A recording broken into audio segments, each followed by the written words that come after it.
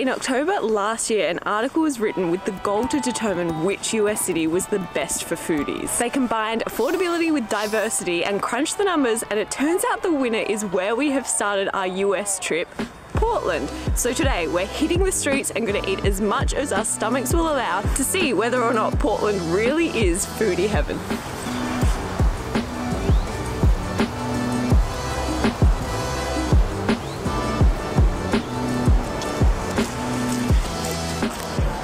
To start our food tour today, we've come to Pine State Biscuits on Division to get some unusual breakfast. This is super weird for us. It's called a biscuit in American. I thought that was like what we call an English muffin in Australia, like a McMuffin. It is more like a scone. It's got bacon, fried chicken and gravy for breakfast. For some reason today, a lot of it is chicken. I'm excited to try it. This is insane.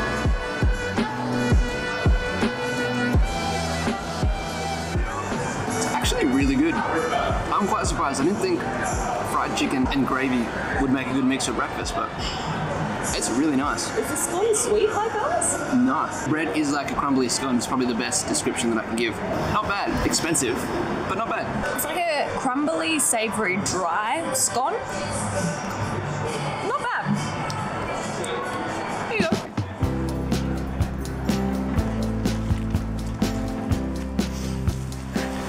I think it's so crazy that we have been all over the world and some of the most unusual stuff we're trying is in America. I really enjoyed the chicken. The bacon is amazing. The gravy was really good too. It was something about the biscuit. Just a bit unusual, I think. A bit dry. Also, we went in the back way and ordered on the app, which you're not allowed to do. So if you're here, go in the front way and order at the counter. I can definitely see why, if that's something you've grown up eating, why it would bring back so much like comfort and home and cozy feelings. As outsiders, we obviously don't have that like emotional association to it. So it was just a bit weird. Especially for breakfast. It feels like a heavy, savoury thing to have for breakfast. I don't know. On to our next chicken dish.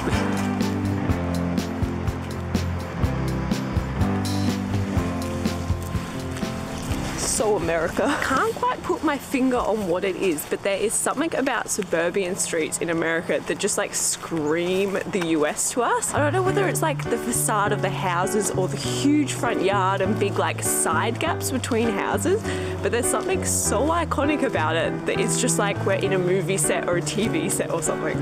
I love it.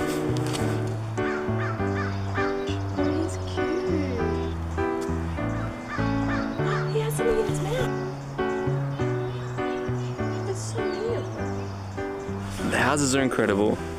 There's squirrels everywhere.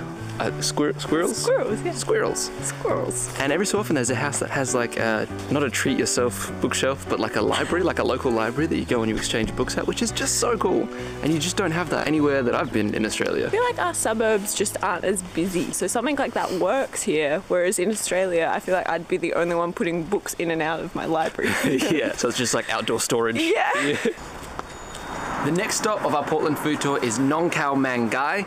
It's taking us right back to when we first started this trip in Southeast Asia because it's only serving chicken and rice. Now, like all the other stops that we are going to, it does also have thousands and thousands of positive reviews, despite only having one real dish. I'm really, really excited to try this one. We've got about a half an hour walk and we'll be there. Wait.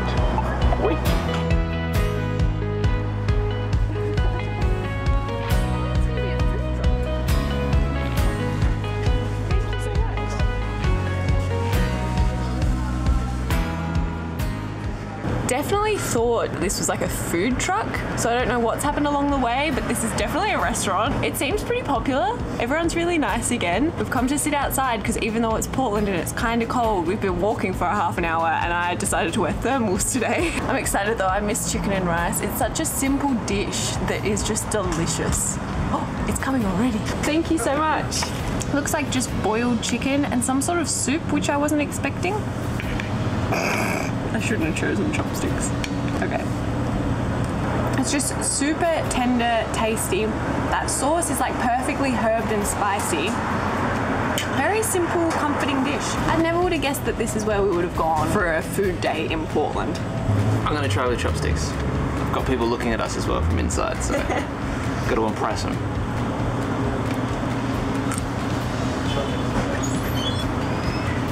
boiled chicken and rice. Like, it's good. It's not bad. It's a nice sauce. The pictures that I saw online did look quite different. Oh, that's really nice. Yeah? Yeah, that's quite good. Very unusual for us to be having this sort of Southeast Asian meal in a Portland food tour. But Portland's weird, man. Keep Portland weird. I wouldn't say it's the best I've ever had. And it was actually $14 plus tip. We were paying in Southeast Asia like $2 max. Stop complaining now. Half of this plate that we've left is all just the fat bits. I will say the sauce was absolutely delicious. It was like perfectly herbed and spiced, and like just that little tinge of spiciness that was really, really good.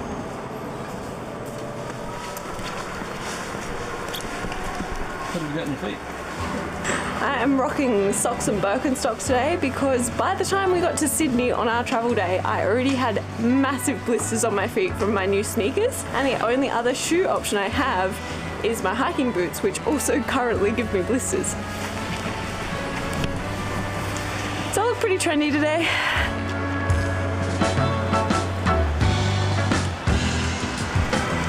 Quick stop for coffee.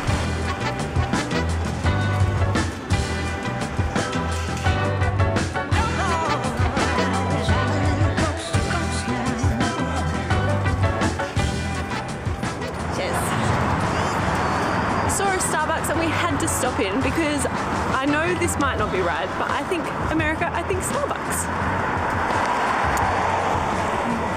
Strong American coffee, but cold. The plan was to take our coffees, walk to Screen Door, which was like this super popular Southern style fried chicken-y place, but it is packed. We did not realize that it was Saturday and it's like 1 p.m. almost, so prime time for lunch. The backup plan is we're gonna go to Voodoo Donuts, enjoy a donut with our coffee or maybe after our coffee, and then tonight we might try our first ever ordering pizza in America. Because of the movies, ordering in a delivery pizza seems like so iconic for some reason. The pizza will be coming from a special place. It's Ken's Artisanal Pizza, which is supposed to be really, really good. Doesn't have as many reviews as Screen Door or the other ones we went to today, but it is on a bunch of different blog posts, so it's gotta be pretty good.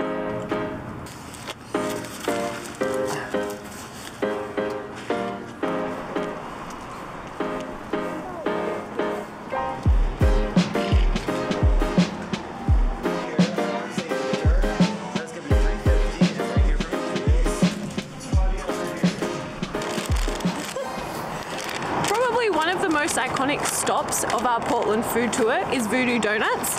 We asked for the most Portlandy one, and one of them was called Portland Cream, so that's what we went for. Whoa. It's not small. I'm so glad we got one to share.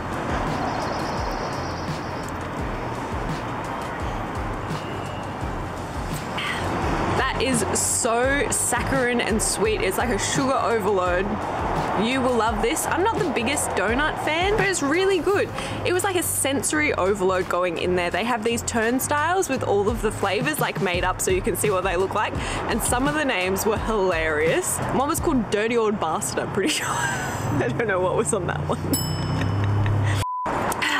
Luckily, we just defaulted to the what's the most popular?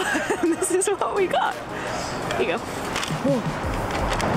It feels like it's going to taste really good, and that's a weird thing to say, but you can tell by the texture of the bun. Wow, that's really good. We have pretty good donuts back in Australia. Not this good. This is really good.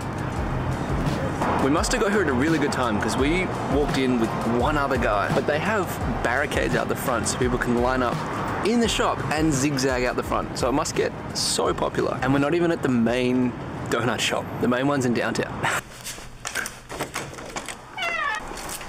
Turns out you can't order Ken's Artisanal Pizza online, and you can't even call up to order either. So we are going for a 15-minute walk to order it in person and then bring it home to try. Our dreams for American delivered pizza live on.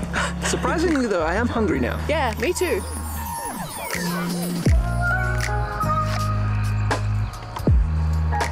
Wow. Just went into Ken's It is so busy, so they purposely don't do reservations. You can't call, you can't email, you can't book anything. You have to line up. We got there as it opened. It was an hour wait and the whole restaurant was entirely full. I don't understand. And even takeout. We had to wait for 15 minutes to order, and now it's going to take about 25 minutes, half an hour for the pizza to be ready. So we're just wandering around the streets waiting. Peeked inside when we were ordering and it did look really good. So I do have really high expectations now because that many people to be waiting there and willing to wait an hour, I feel like that says a lot. Let's just wander around for 20 minutes. Yeah. 20 minutes later, we have a pizza. It did take a little while from the time we wanted to get a pizza to actually get one because we had to walk and everything. So we're just gonna eat it on the street because we're hungry. Whoa, it's greasy. It's not what I picture when I think American pizza. No, neither. Yeah? Surprisingly good. Like really, really good. Really good. Very like wood-burny pizza. The cheese is perfectly melted and the pepperoni's got a perfect kick to it. What a way to finish our Portland food tour. Let's close this up, keep it hot, get home, eat it. Sleep. Sleep. The mayor of Portland coming at you from the streets of Portland. Oh, smudge on there. Use your beanie, use your clothes, use anything. Oh my god. Did that work? You wanted this. It actually did. Oh no, it's coming back. Sophisticated. Okay.